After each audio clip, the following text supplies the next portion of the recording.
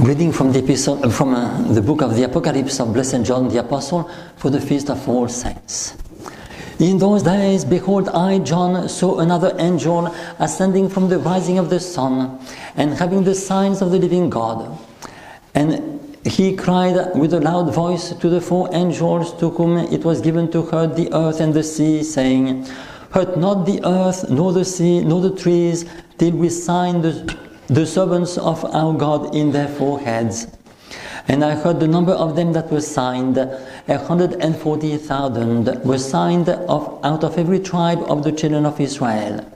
Of the tribe of Judah were 12,000 signed, of the tribe of Reuben 12,000 signed, of the tribe of Gad 12,000 signed, of the tribe of Aser 12,000 signed, of the tribe of Naphtali 12,000 signed, of the tribe of Manasseh 12,000 signed, of the tribe of Simeon 12,000 signed, of the tribe of Levi 12,000 signed, of the tribe of Issachar 12,000 signed, of the tribe of Zabulon 12,000 signed, of the tribe of Joseph 12,000 signed, of the tribe of Benjamin 12,000 signed. And after this I saw a great multitude which no man could number, of all nations and tribes and peoples and tongues, standing before the throne and in the sight of the Lamb, clothed with white robes and palms in their hands.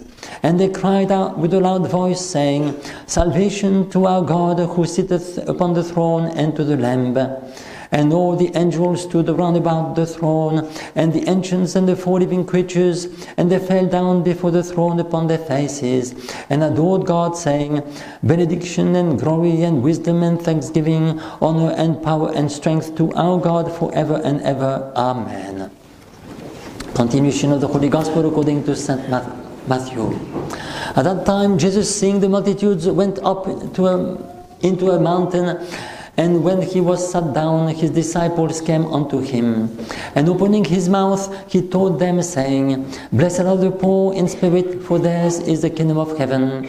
Blessed are the meek, for they shall possess the land. Blessed are they that mourn, for they shall be comforted. Blessed are they that hunger and thirst after justice, for they shall have their fill. Blessed are the clean of heart, for they shall see God. Blessed are the peacemakers, for they shall be called the children of God.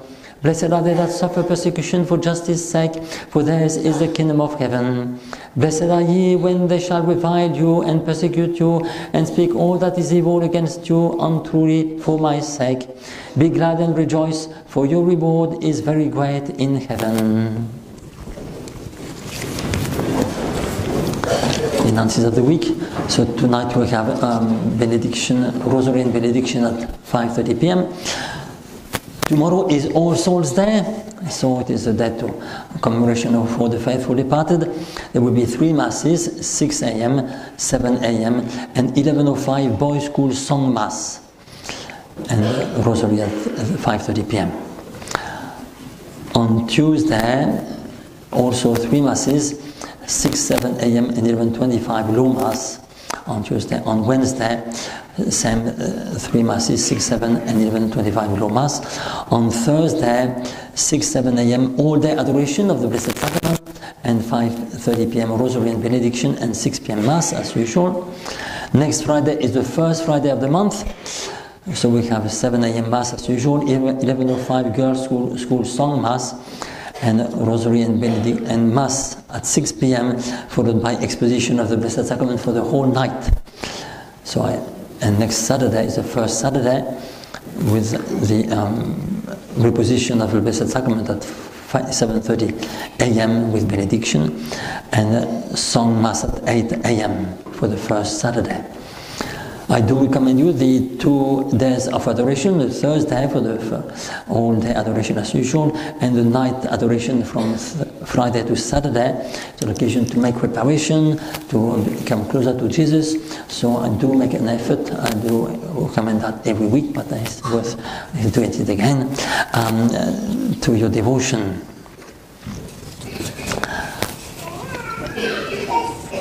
This week I ask your special prayers for Father Jean-Baptiste Framont. Father Framont is a priest of the Society who used to be in Holy Cross Seminary in Australia, and who, I think he might even have come to New Zealand, but he certainly did go to New Caledonia at least a few times, about 10 or 15 years ago. and he is very sick and has received extreme unction, so please pray for him. Also, if you have some Holy Soul lists that are already on the altar, but there may be more put in the box at the entrance, if you want them to be included and put on the altar, do so without delay. And it is good to look at our members of our parish on the map of Aramono Cemetery, so that you can pray for one another. And there is a special indulgence, plenary indulgence, every day if you go and visit the cemetery and pray for the repose of the soul of the faithful departed. Also, today is the big feast for us. It is our Jubilee. It is the 50th anniversary of the birth of the Society of St. Pius X, approval on the 1st of November 1970. So it's very important. I have written a little letter that you find at the entrance. In the letter I recall some of the events at the beginning. There will be more, of course. I do recommend you to read the book of Bishop Tissien Madré on Ablo Lefebvre that gives in detail all this beginning of the society. Bishop Tissien Madré was one of the very first 9 seminarians in 1969, before even the approval of the society. And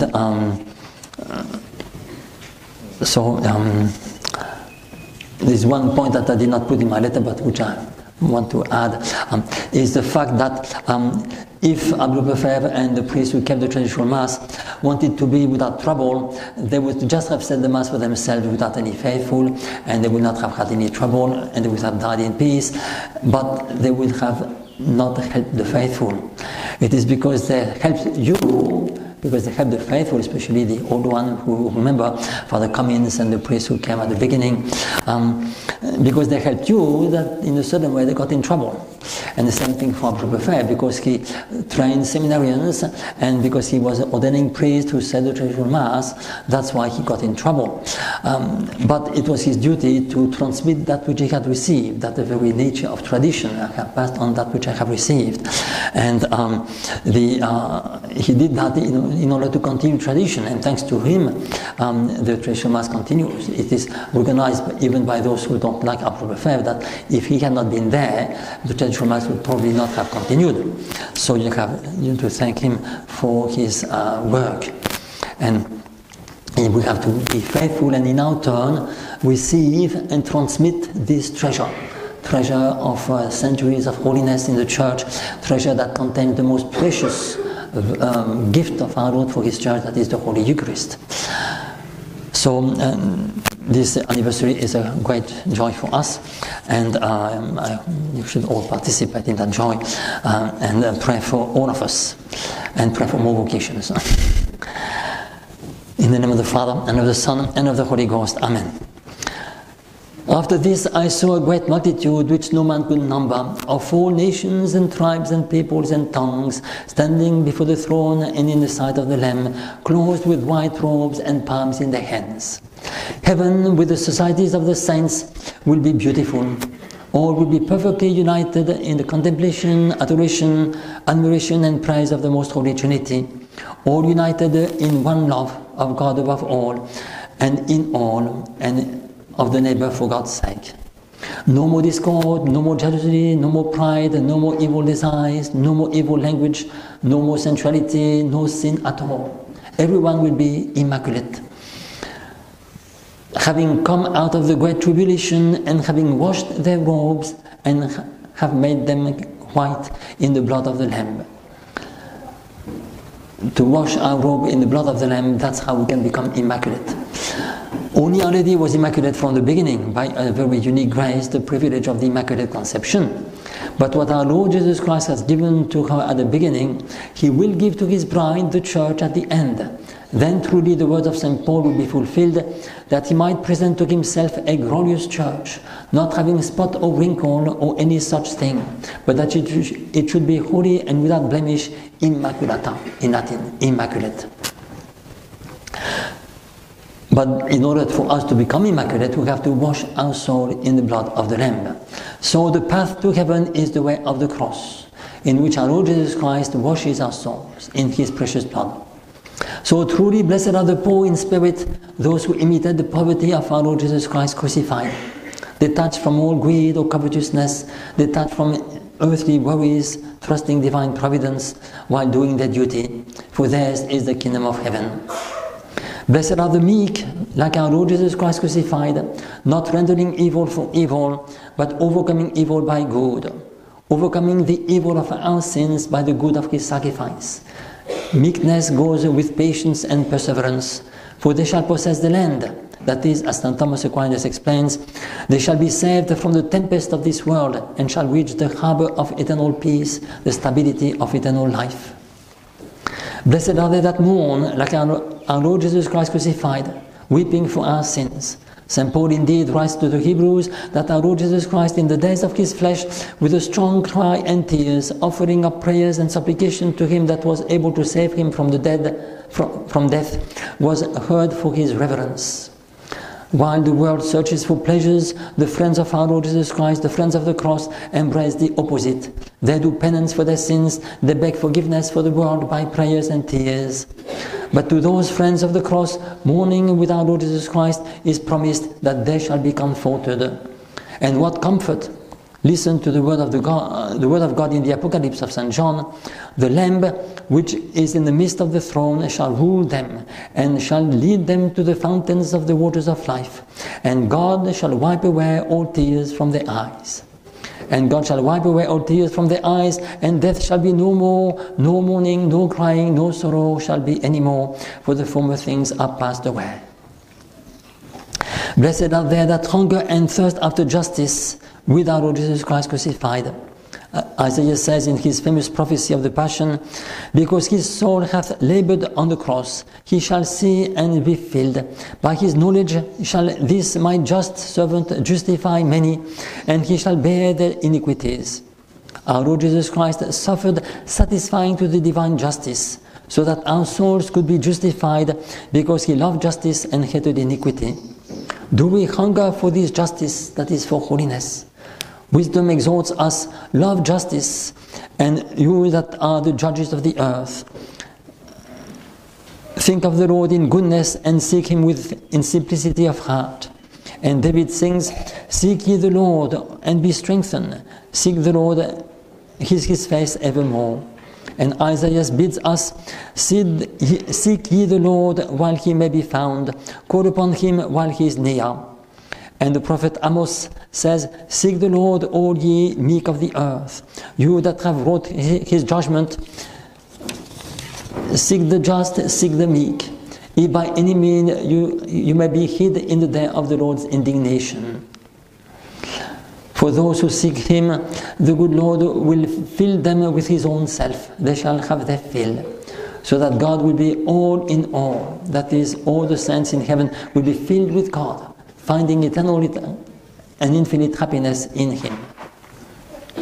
Blessed are the merciful, like our Lord Jesus Christ crucified, who offered himself in our place to have mercy on us, heal our misery, the misery of sin. He is the good Samaritan who had mercy on the wounded man on the roadside, that is, on us. Those who share his mercy for others will themselves be blessed, for they shall obtain mercy. We exercise this mercy, first of all, in the spiritual works of mercy, which are the most important because they heal the greatest misery, the misery of sin. We also exercise the mercy by corporal works of mercy, which are so dear to our divine Saviour. Blessed are the clean of heart, like our Lord Jesus Christ crucified, so detached from the pleasures of this world, the very opposite of the sensuality of the modern world. The cross of our Lord Jesus Christ is not only the opposite of sin, but also the remedy for sin. The blood of Christ cleanses our soul, as St. Paul says to the Hebrews. For if the blood of goats and of oxen and the ashes of an heifer, being sprinkled, sanctify such as are defiled to the cleansing of the flesh, how much more shall the blood of Christ, who by the Holy Ghost offered himself unspotted to God, in Latin immaculate victim, cleanse our conscience from dead works to serve the living God. All we who need to clean our heart, let us come to the cross of Jesus Christ. Let us wash our soul in the blood of the Lamb. Let us do real penance to be conformed to our Lord Jesus Christ crucified, and thereby obtain all these graces. Then the fruit shall be that we can see clear, for they shall see God. Eternal vision of God, which is the essential reward, is promised to the clean of heart, to those who have cleansed their heart in the blood of the Lamb. Blessed are the peacemakers, like our Lord Jesus Christ, crucified, as St. Paul says, through Christ to reconcile all things unto himself, making peace through the blood of his cross, both as to the things that are on earth and the things that are in heaven. Because by his cross, our Lord Jesus Christ restored the order, puts back all things in order that is in submission to God. By his cross, he sets order and peace within our soul, and then one can set order and peace outside. The great lesson of the cross is humility. Humility puts us at the right place with regard to God. Proud man does not like it, yet God resists the proud and giveth his grace to the humble. By his own strength man cannot go up to God. If he tries, this pride only causes him to stumble very low. But man can humble himself by the grace of God, and then God takes over and raises him to become a child of God. Amen, I say to you, unless you be converted and become like little children, you shall not enter into the kingdom of heaven. One needs to humble himself to become a child, but what great dignity to be a child of God, for they shall be called the children of God. And the last beatitude is even more evidently linked with the cross. Blessed are they that suffer persecution for justice' sake, for theirs is the kingdom of heaven. And our Lord insists, blessed are ye when they shall revile you and persecute you and speak all that is evil against you untruly for my sake.